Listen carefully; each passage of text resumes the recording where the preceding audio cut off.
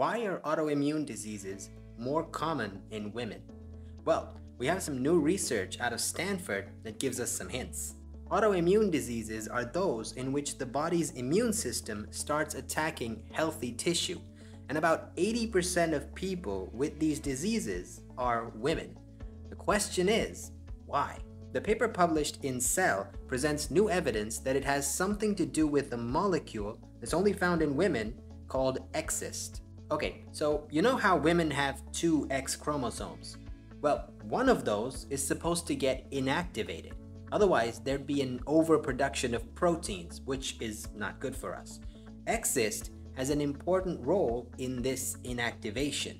What this paper describes, though, is that in the process of this inactivation, Exist also generates molecular complexes that are linked to many autoimmune diseases. Now, this mechanism doesn't explain how men get autoimmune diseases, so obviously this is not the whole picture, but it's an interesting piece of the puzzle. We're still pretty early on in this stuff.